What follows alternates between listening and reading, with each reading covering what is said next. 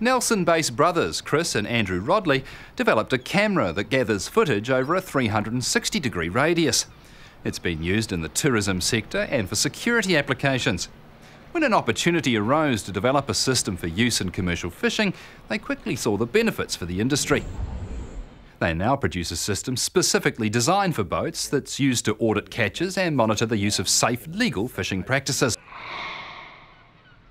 Basically, the camera just takes photos at a regular interval or video, and it presents that data live on the web, and then someone who's allowed to can log in and view that content in real time. And you know, we're doing 1 million impressions of that content online per week.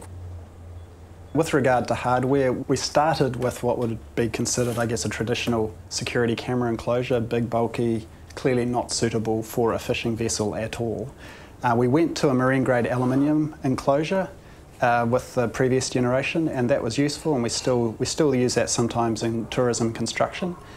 But this is the product now that's used, and this is a cast stainless 316 with a bulletproof plastic dome and a fully stainless bracket, so very, very robust. The reason why you can't use off-the-shelf product is because of the importance of data security primarily. So capturing footage, storing the footage, all of that is done internally in the camera itself. There's no secondary device, there's no computer on board. The camera has 1 terabyte of internal storage, so that's 70 days at sea. It's fully encrypted as it's saved, so it can't be tampered with, it can't end up on YouTube. The data is fully encrypted and it's transported fully encrypted. So actually the camera is a small part of the process. The camera captures the data is moved from the vessel wirelessly using long-range Wi-Fi up to about 7 kilometres line of sight. It's then transmitted back to a secure storage facility and then provisioned for review from that facility. So I think this camera position is pretty good. Yeah, well obviously it's for a specific purpose to be able to identify bird interaction, having the bulwarks in the background.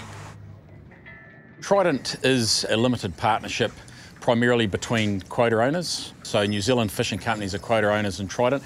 And Trident is about realising greater value out of the asset base by doing effective and efficient data research. So gathering data, hence the technology, the fisheye products come into it, so the gathering and the analysing of that data and feeding that into various fish stocks for stock assessments to set effective TACs, so that's total allowable catches for each year, and it makes that process real time. There's now a requirement, particularly in the snapper 1 fishery, to have full-time observer coverage on trawlers. So obviously trawlers are inherently, there's hazards inherent to the business.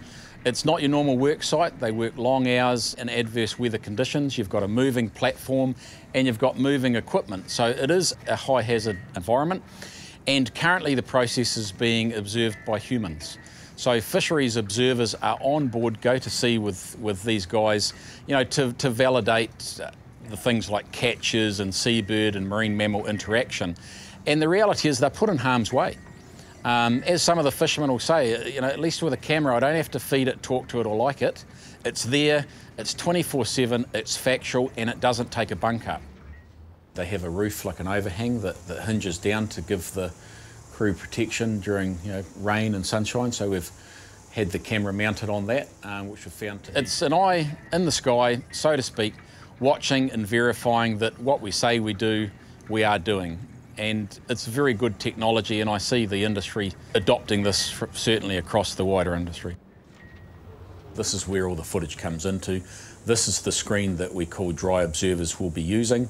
You can see the ability to pan and zoom within footage, so that you can go up and down, port and starboard. You can zoom in or you can zoom out to look at specific areas of interest. You can look up the top right-hand side here. This system is hooked to a vessel monitoring system, so we get a track as to where the vessel is at the time this footage was captured. You look here, we have vessel details as in speed, latitude and longitude, the heading, the port they departed from, and the port they would be discharging in. We have various controls here, so for example, we can fast forward the footage, we can rewind the footage, pause it, and sneak forward 1 frame at a time. an important thing with this technology is keeping the lens clean. So we get feedback from the observer as to the quality of the footage. And then we've got vessel activities. So what's the vessel doing? They might be in port, they might be steaming, they might be fishing, anchoring, or other, and a whole range of activities. We even have there, if any specific events occur, for example, an ad hoc event or a health and safety concern, we can tag it in the footage. And all of that is, we have the ability for the reviewer to type in some notes, some free text, and then all of that is compiled at the end of the segment, and then that's analysed in Wellington. And out of that, as you can imagine, we can pull out any report on anything we require. The fisherman owns this footage and this data, and it's theirs, and for anybody external to review it, they need to sign a release agreement. So there's a contract between all parties. Obviously, MPI have access to the footage if the fisher allows them to. Trident as the host for this equipment, and they have an option whether they want to make this information available to the likes of their licensed fish receiver, or even some of the stakeholder groups like SnapIT Commercial, for example, who are heavily involved and actually leading this project. So it's up to them, and they have a choice how they release that data.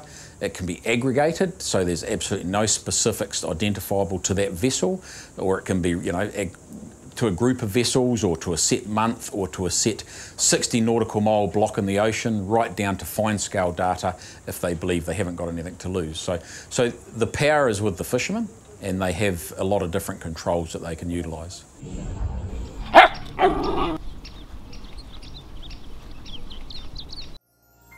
This program was made with funding from New Zealand On Air.